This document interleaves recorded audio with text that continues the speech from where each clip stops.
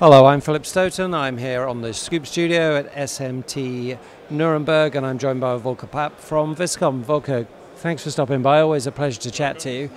What's happening in the German market on the inspection side for you guys at the moment?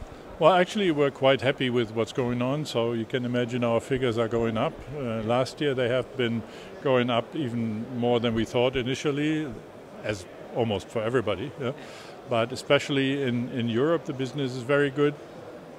America is a bit weak at the time being, maybe for political reasons. Decisions for investments are difficult. But we're quite happy that the Asian market for us is also growing quite rapidly. So business is doing good in China and all over Asia.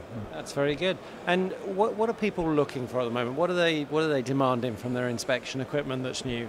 Well, actually, we're developing every year new things into our machines or completely new machines, and everybody wants to utilize the forefront of technology. That's as usual.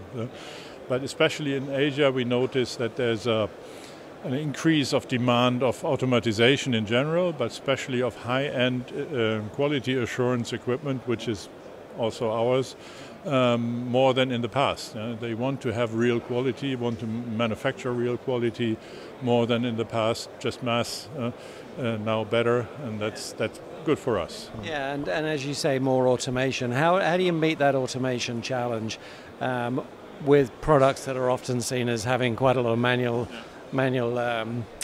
interaction?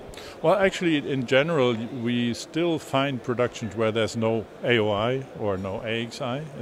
So this is general a trend to go that way, even on the low level.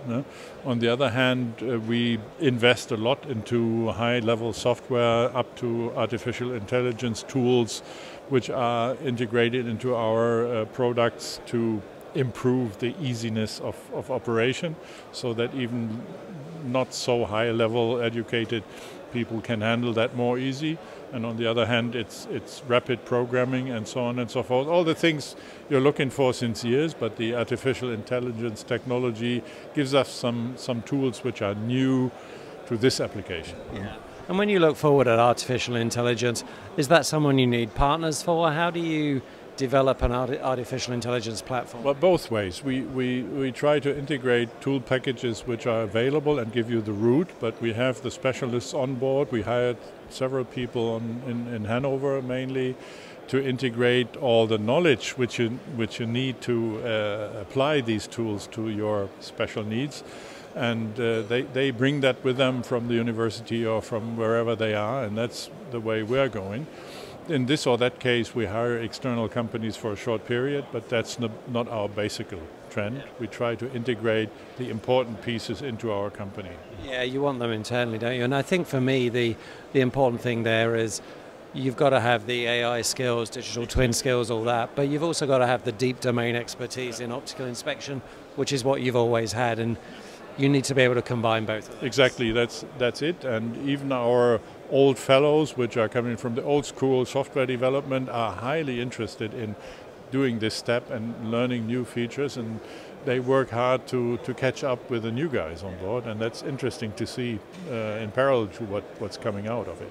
I think in the next 12 months or 18 months going forward to the next Productronica, we're going to be talking more and more about AI, and we're going to see more and more solutions. Step by step, it will be introduced into our product range, and first things you can see already, the next things will come out the next month. Fantastic. Volker, thanks for stopping by. Always a pleasure to see you. Thank you. Thank you.